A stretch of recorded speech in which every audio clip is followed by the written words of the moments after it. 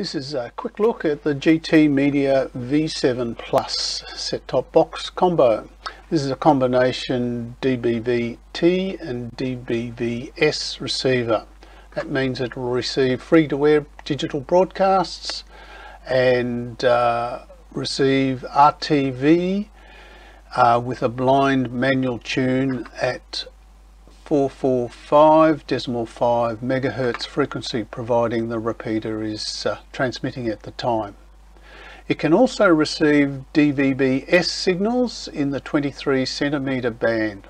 If, for example, you want to test a transmitted signal on the other side of your shack, or receive a signal from another ham station on the 23 centimeter band. This is a high definition desktop box receiver decoder with full HD 1080p with the standard features you expect in a modern set-top box. Many of these set-top boxes in the domestic market are not easy to tune or don't tune at all, and some of them, or many of them, don't cover both the T and the S signals. This unit does both. If you're thinking of getting into ATV, this is a good versatile ATV receiver.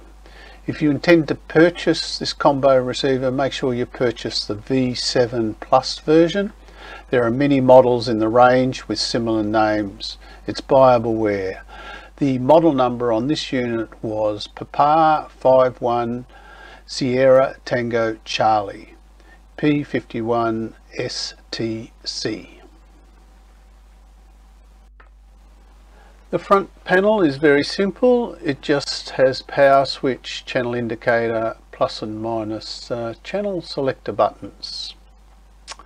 You would use the comprehensive remote control to access most of the settings and functions of the receiver. Look after it. I can't see how you could use the receiver without the remote control.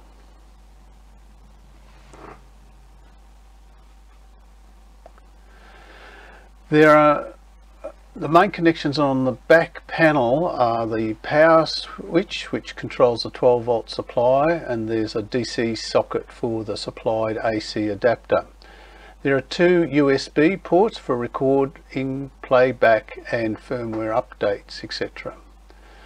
There are three analog connections for composite video and audio, left and right channels, one HDMI HD output. The rear panel has two RF inputs, one for satellite reception and the other for terrestrial reception.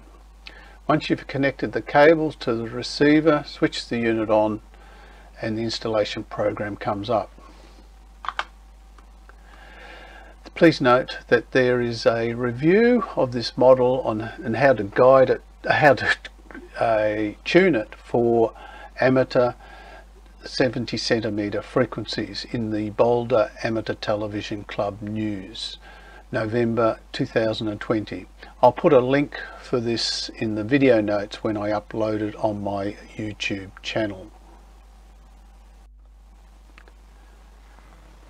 This is a screenshot of the receiver on switch on. After a few moments, the installation screen appears if you have no channel installed yet.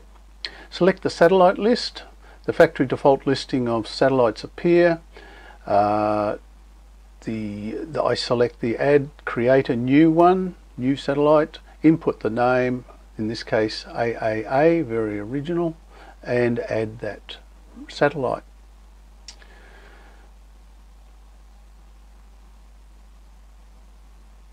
I usually change, accept all the defaults except for the LNB power setting, which I change from auto to off, as I don't like to have power on the input port. You you save this, and then you go to the search screen and use the default settings for a blind search.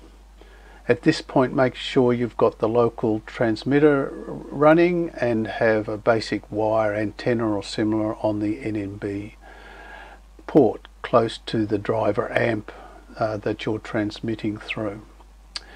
The 50 milliwatts local transmission is quite adequate to tune the receiver.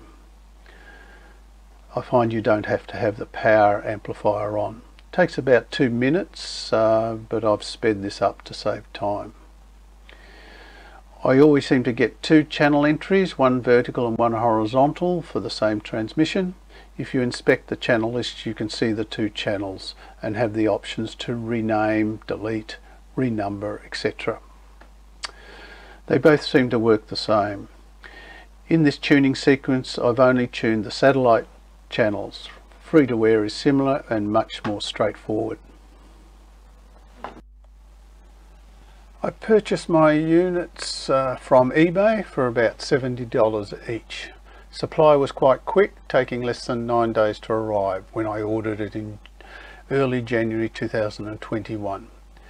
If you search GT Media V7 Plus in your favourite search engine, you'll find out where you might be able to get a supply locally.